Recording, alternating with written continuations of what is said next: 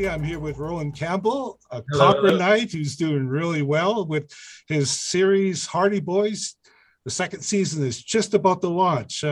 Great to see you after all these years. Yeah, good to see you, man. I'm so happy to be here chatting to you. Awesome. So, hey, before we get into the Hardy Boys, because I really want to get into that, but Mhm. let's talk a bit about Cochrane and the time you spent here. Maybe a story or two about what you remember best about Cochrane. Oh man. So I grew up in Cochrane, I guess until I was like 16, and I guess our connection is I was close friends with your son, and our group of I don't know what we were, wanderers. Our group of friends. Man, I wouldn't like that. That was the best childhood ever. I don't think I'd want to grow up anywhere else. I just remember just walking for hours, building forts, close to Canmore, spontaneous mountain trips every weekend. I miss it so much. Swimming in the Bow River, going up to the rodeo grounds, hanging out in the woods. I wouldn't trade that for the world, man. I miss it there a lot. I'd be happy to go back. But still, you're building a huge career, and good on you. How did you come about getting the role of Frank in Hardy Boys? So Frank was an interesting one. The showrunner, creator, producer of Hardy Boys was doing a deal with my acting agent, and he was saying we're having a really hard time finding this Frank guy.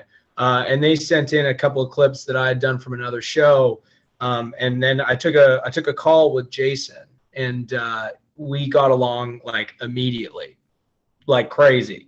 And it just sort of happened that way. So it's the only thing I think I've ever done where I haven't auditioned for. Is like something that is this big. Was like the first time I've never had to audition. It was just sort of like this meeting of minds in a way, and we just connected a lot. So it happened that way. Cool. And the character itself, though, Frank, did you have any background in the Hardy Boys? Had you ever read any of the books? Or Yeah, I did. I mean, Canmore cabin books. That's what they were to me. Like, like you go to a friend's cabin in Canmore somewhere in Alberta or whatever, they were always on the shelf. Like if you don't have internet, you'd read a cabin book. like the Hardy Boys books were a part of my childhood for sure. Cool. And what did you draw upon to build the character Frank for this series? Yeah, I mean, I tried to, like, these books started, 1921, I think. There's some people, so there's one, I think there's like there's one book written, it was like 1916 or something, but it goes way back. I tried to pull like from the 1950s books, because we're doing the show in the 80s, but I wanted this sort of like all-American, like, for like the older generation that read the books, and those books specifically, I kind of wanted to have that feel to it. So pulled a lot from the older books. It's great you mentioned the 80s, because I was thinking about that. I think it's ingenious to do this series in the 80s when you have to use a lot of ingenuity to actually do detective work, right? Exactly. Yeah. I mean, if you said it nowadays, it'd just be two boys on their phones Googling how to figure stuff out. It'd be like the worst TV show ever. Yeah. So I thought the 80s was great. And not only that, but man, like the music in the 80s rocks. Costumes are fun. And yeah, just smart to put a detective series in the 80s. That way you don't, there's enough technology that they can get themselves into trouble, but not too much if the show ends after 10 minutes.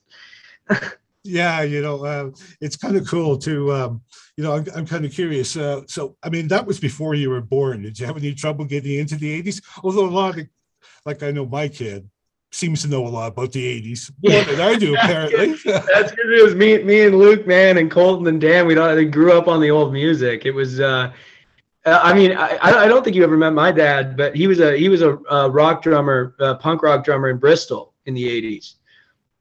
So I grew up on all his records and his, subculture of Bristol punk rock. And that's definitely not what this show is. But I think like knowing the music, knowing the, sort of fantasizing about that age, it was cool to like go play a 16-year-old in that day and age.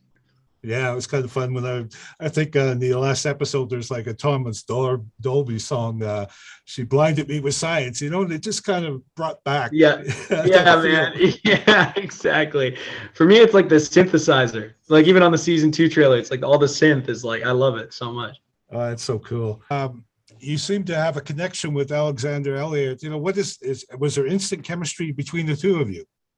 Yeah, I think so. I mean, it's a funny thing when you make movies or you do TV shows is when you meet your co-stars or your crew or your director, you've got about at most 5 days to get to know them as intimately as possible. So it's like a meeting of like you kind of drop all your walls and share yourself fully with somebody. And we just got along immediately. Like we understand each other really well. And he really does feel like my little brother. And we try to annoy each other as much as possible. Just to get that brotherly connection going, try to make each other laugh in the middle of takes. It's a lot of fun. Oh yeah, that would be so cool. Yeah, I could see that too. I bet. So how many takes you have to take when you get it going, eh? Oh man, when we're laughing, it's a problem. I mean, they'll just roll camera until we're done. Hey, we should get into Hardy Boys season 2. Premieres April 6th. I hear we have a bit of a tour on the go right now, building up momentum to the season opener, right? Yeah, that's right, man. I'm just in Los Angeles right now, and then we're headed over to Anaheim this weekend. We're gonna do WonderCon. We're gonna do a screening over there and a panel, a little bit of a Q&A, which I'm very excited for. Right, and actually, I think there's 10 episodes this coming season. That's right. Yeah. So all 10 drop on Hulu, and then in Canada on YTV and Stack TV, it drops weekly, which is my favorite way to watch a TV show because that way you can't binge through it too fast. Forget about it. Yeah, you're right. Even the stuff that's bingeable, I don't. I like enjoying it, right? Yeah, man. But can you give us a bit of a hint of what we're going to see in season 2? Yeah. So season 2 picks up 6 months after season 1. Frank is living a normal life. He's back to being a teenager, recovering from all the trauma of season 1, happily, with his girlfriend, living a normal high school life. And one of the classmates at school goes missing. And he does everything in his power to avoid getting involved in that. But his little brother, Joe, does everything possible to get involved in it. And Frank also has another thing going on, which adds some supernatural to the show, which I can't talk about, but it is an insane adventure through season 2. And the way it ends is like, I just watched the season finale a couple days ago, and I'm like, it's the show. I know the show and I know how it ends, and I watched it and I was like, wow, that's crazy. Like it's there's a little added thing to this season it's really, really spicy. So it's great. Yeah, and I'm really looking forward to seeing it. It's also like this season's a lot more of an ensemble thing. Like you get to know the other characters really well, and it feels like a bit of a gang adventure. And the humor is way up. When you put 5 kids in a room, man, and some improv, there's some good jokes in this season. Well, that's what I was curious about, because I mean, there was a real good core there of friends established in that first season, right? They're all back, or most of them. Yeah, they're all back, and some added characters just to add some more to the show. There's a couple new characters. Sadie and Krista are joining us this season, and I can't talk about what they're doing, but they're amazing in the show, and it adds a lot to it.